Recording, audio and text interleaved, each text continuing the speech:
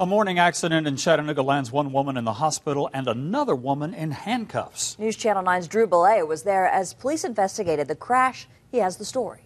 The boyfriend of the driver of that yellow vehicle tells me that his girlfriend was on her way to work when her world flipped upside down. You could tell it was a car wreck. You just could hear a loud pop.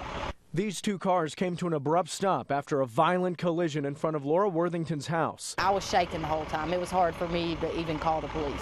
The crash at the intersection of Taylor and Wilder Street happened just before 8 o'clock this morning. Lexus coming down the hill ran the stop sign and struck the yellow car. Once Worthington heard the wreck, she ran outside to see a yellow car flipped on its top.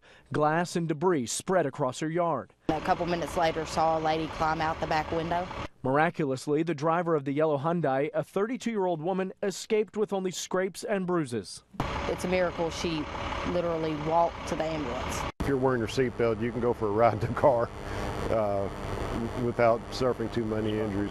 The woman's boyfriend declined to go on camera, but tells me he's thankful his girlfriend is okay.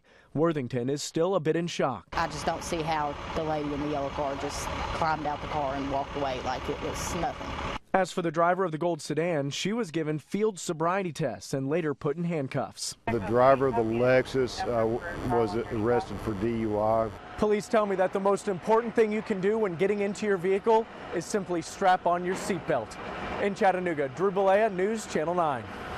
It took crews about 3 hours to remove the cars from Worthington's yard and fix the power poles.